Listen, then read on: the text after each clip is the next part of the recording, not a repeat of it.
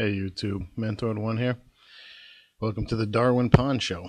For those fellow geeks out there who have been waiting for me to do more Darwin Pond videos, you'll have a nerdgasm when you hear what I got in store for you. Or maybe not, might be overreaching there.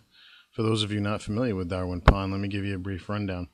It is an artificial life simulation. It is not a game, so if you're looking for something that is gamey to watch, it's not. It's more of a science experiment. There are creatures that live in this petri dish. These creatures are called swimmers. Each swimmer has like 10 or 12 genetic traits that are saved in a DNA file. This determines their physical characteristics like body shape, number of joints, flexibility, speed, all that stuff. And it is modeled using real physics. Fluid dynamics equations determine it moving through this medium in the petri dish, which is like a green goo. So their goal is to eat and reproduce. So the fittest one for a particular environment will get to the food first, will get to their mates first. You can tweak the parameters of the petri dish, such as how fast food regenerates, how much energy it takes to move through the medium, how much calories are in food. You can also edit the genes of any of the swimmers, and you can tweak any parameter in the environment or the genes at any time during the simulation. There aren't a lot of parameters, but there is a lot of variability. So it does what it does well. It's a very limited environment, but it does it very well. And some of the, it's a fun to watch. If you're a geek and you like science stuff, this is really good. It's not really evolution because it's actually finding the best type of swimmer suited for the environment. It doesn't really evolve beyond the one most fit, and there's different forms it can take. So that's the gist of it. We're going to be running a long term. It's going to be called the Darwin Pond Show. So this is for, people who are looking for it, and for newbies. The Darwin Pond Show is going to be arranged like a show, seasons and episodes. Each season will probably run about 15 to 20 episodes. They'll be 15 minutes apiece.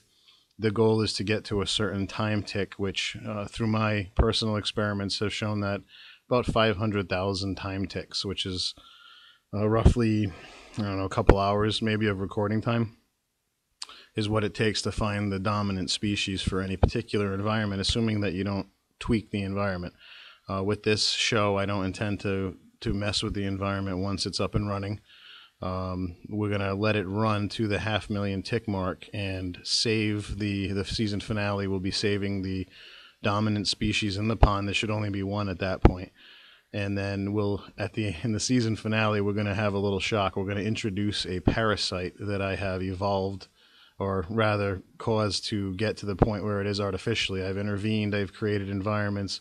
So this thing's a nasty little bugger that I use to test out with. It usually destroys anything that I put in its presence. So we'll let something naturally evolve without any intervention from us, and then we'll save it and then introduce this parasite in the finale.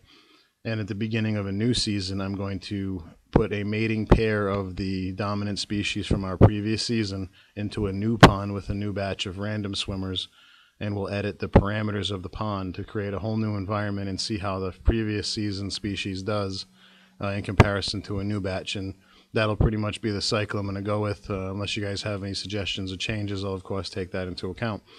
So we're going to build up dominant species each season, and we're going to have them face the parasite at the end of the season. And in each case, we're going to save all the creatures along the way. So we'll collect the library, season 1 species, season 2 species, and so on. And it may be that the season 1 species comes to dominate the season 2 pond, or it may be that a new one emerges, or maybe some sort of a hybrid between a new one that arises and the previous one that won. So that's the experiment that we're going to run, and it literally is going to be a science experiment. We're going to play the role of scientists who are observing, tracking, noting, discussing. There'll be commentary in the episode. Just a forewarning, if you don't like commentary, put some music on, mute the video. You can watch. I'll be zooming in, following along different things that are happening, making note of things. So if you're interested in this type of a science experiment, I welcome you aboard. If it doesn't sound like your cup of tea, don't know what to tell you. For those who are interested in trying out Darwin's Pond, if you do a search for Google for Darwin Pond 2005, I think it came out, or in Windows 95, I don't remember. Either way, Darwin Pond should bring you to the website. It's Mr. Ventrella is the guy who wrote the program, and you can find a lot of data on there. If you're interested in fluid dynamics, which is the physical aspects, the physics governing what's going on, you can do a search for fluid dynamics and find all the math behind that if that's your thing. All right, so that's all I have in the way of introduction. So without further ado, let us begin Season 1, Episode 1 of the Darwin Pond Show, and we're going to be doing a random genesis. Okay, so without further ado, we'll set up an empty pond.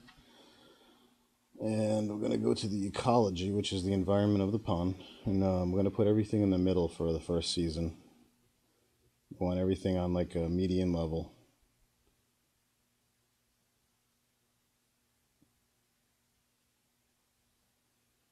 Okay, so basically it just controls, the food calories, how much it costs to mate, how much they need to eat to regenerate their life, etc. All right, so we need to put some food in so the food generation can start.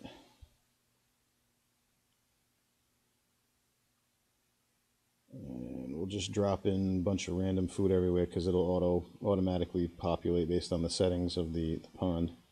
And I actually want to max out the food in the beginning, which is 999 food. So we're going to turn the rate all the way up just to let it populate first. There's no swimmers in the pond yet.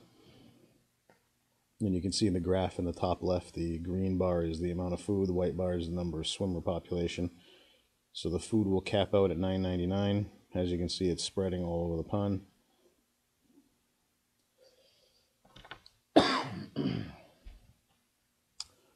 And should be just about maxed out. And what we're going to do is we're going to be adding in, we're going to shut off the food generation first. There we go. Back down to normal rate. Good, everything's normal. We're not going to touch that anymore now. So we're going to pick the random swimmer tool, which is right here. And that's going to randomly assign a random DNA file to a swimmer. We'll zoom in an area. Going to drop in probably about 100, 150 swimmers. Now, it's very rare that I'll have a randomly generated swimmer survive and thrive. I've had more ponds that go extinct than I have successes, but because I've already kind of done something like this in advance, it is possible. And in this case, since I recorded it in advance, I already know that it's going to happen, which is rare. So this is a rare treat that we're going to see. Get about 150 swimmers in this little space that we zoomed into, and these are all randomly generated.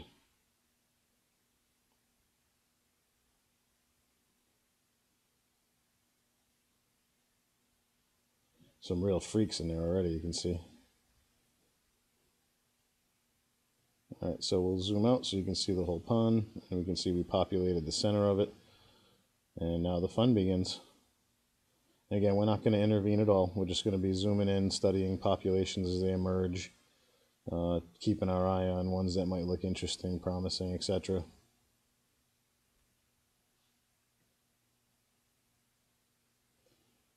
And it'd probably be, it's not going to, I don't think anything's going to jump out at us right away, but we're looking for swimmers who might be able to hone in on food and turn their body appropriately. The ones with the colored dots, that black thing poking out, that's the head or the proboscis. And the dot on the end is like an egg or a sperm or whatever. So they're looking for a mate when you see a dot. And if you don't see a dot, they're looking for food, because they need to get up the calories necessary to reproduce. And in this case, they're all looking to reproduce because the food was abundant and it was right next to them.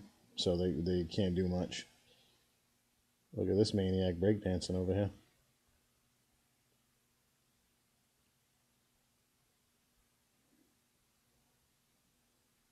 And as you can see, the movements, it's like the number of limbs, the joints, the flexibility of the joint, the angle the joints move at, how fast the joints move, all of that's their DNA file. And tweaking a parameter just a little bit can have dramatic changes from the experiments that I've done.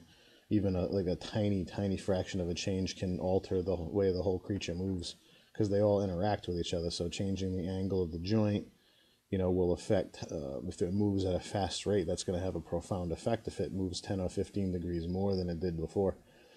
And that's the type of changes that occur. So and they'll pass on their genes to their offspring. Oh, there is mutation in here too. You will see random mutation. Most of it is fatal, or the creature will go extinct. But obviously every once in a while you get that mutation that gives it a benefit.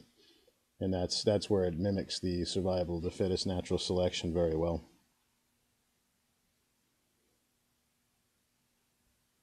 Nothing jumping out at me yet. I've got quite a few die-offs already, down to 136, so 14 have died already. You can see the food is pretty much holding at maximum because not a lot of critters are able to find, to seek out the food fast enough. And I think we're going to have a real massive die-off here soon.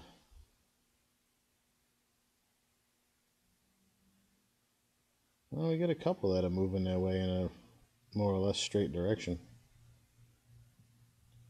And we get these like single-limbed creatures. Pretty efficient motion if the angles are a little warped there, but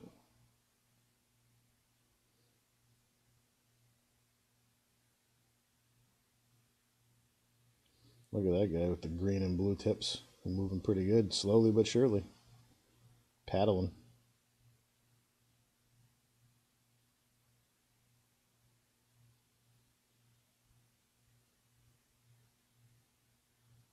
Where's he going? The color of the dot also denotes their preferred color of mate, and that's like speciation. That works by, if they prefer a green mate, they'll look at how much green that a creature has total on its limbs, and the one with the highest amount closest to them will be their preferred mate, and then it'll obviously be selected from there.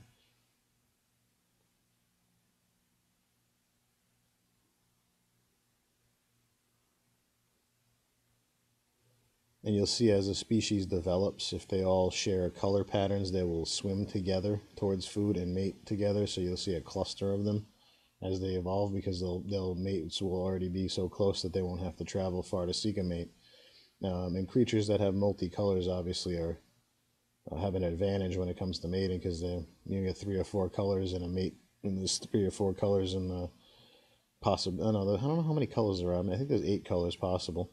But either way, the more colors the creature has on its limbs, the more likely it will be chosen for a mate. So that's an advantage in terms of species and repopulation.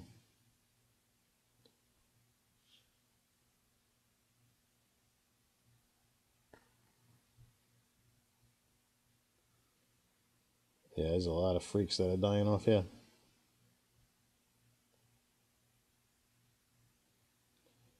So I've run hundreds of experiments. Sometimes I've left it on and just let it run all night, check it in the morning before I go to work or something. And you get some real interesting characters.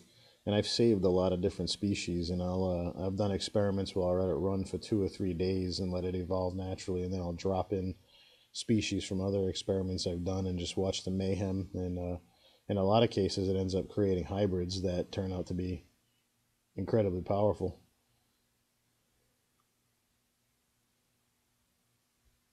That guy right there with the pink and the red,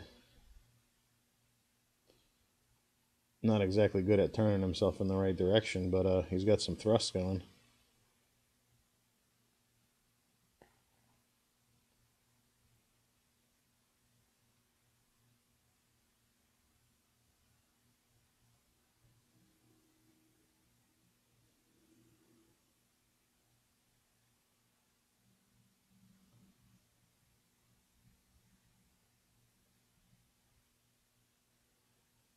Boy, a bunch of motley crew up in this hole. So yeah, we got a few in the center there. Look at these guys. Particularly the one on the right there. And the folding and the unfolding of the limbs, and he's more or less paddling himself forward. Seems to be able to turn at least a little bit in the right direction. And he's probably going to be able to successfully breed with that weird looking green dude. He did. Looks like the other one right underneath there is going for the same thing. Yeah, you can see the offspring. It looks like a green thing coming out. What the hell kind of freak is this going to produce? See, the 3-limb, 2-limb breed created a 3-limb, but the same colors as the 2-limb, and the locomotion of neither. So that thing got like a amalgam of genetics from both parents. Didn't get it very far though.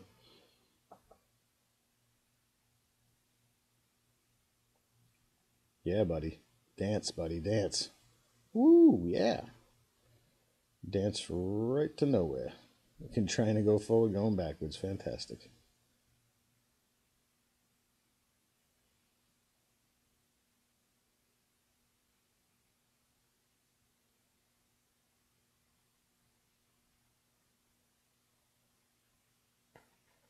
There's that dude that's folding and unfolding right there paddling.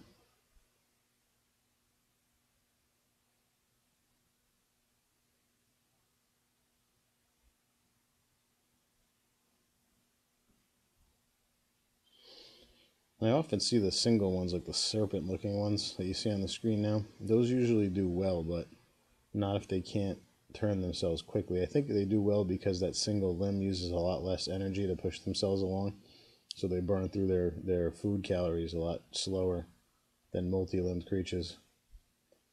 But they also have a tendency to swim in circles sometimes. Like these, the hell are you people doing? Well, there's a few of them now. They've been producing over there. Maybe by sheer luck rather than skill, right?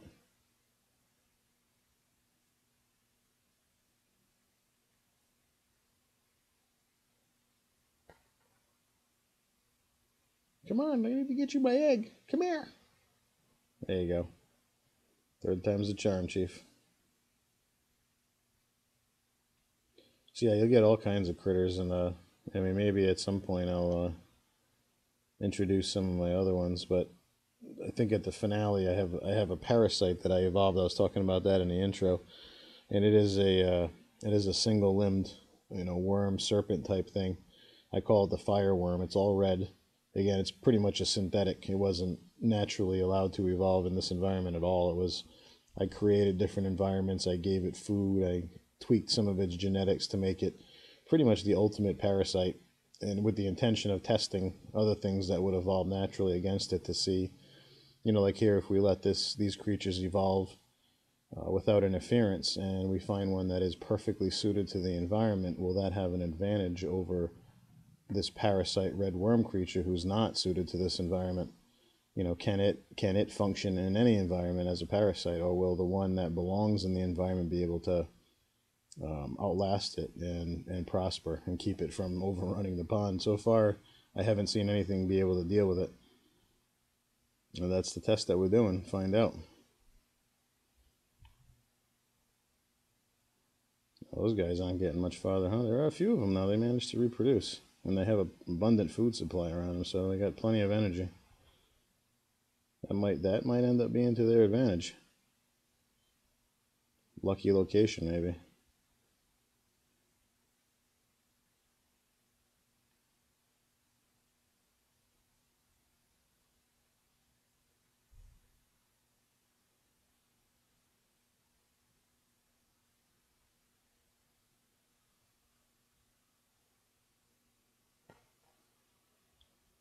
I don't know yet. Not sure. It's weird though. They might just have an advantage because they're really lucky in an area by themselves with food, with creatures of their own kind.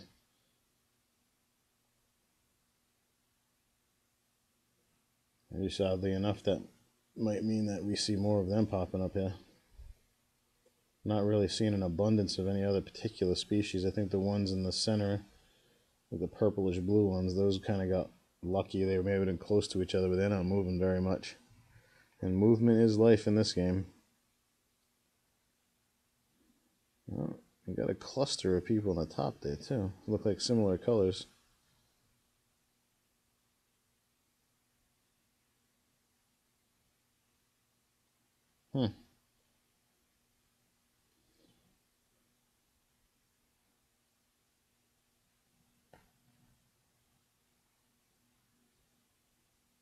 See, food is still maxed out, so we haven't had, once the population gets stable and they're able to find food reliably, you're going to see that graph change dramatically.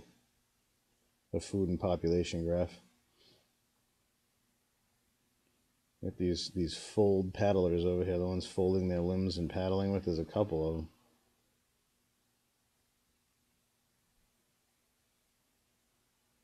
You can see that single-limbed one in the top area there, chasing that other one because he can't turn himself properly to breed.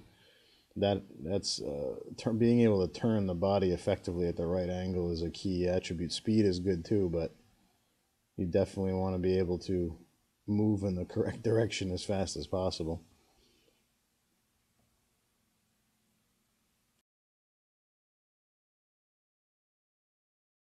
That's it for this episode of the Darwin Pond Show. Thank you for tuning in, and there'll be a new episode coming soon.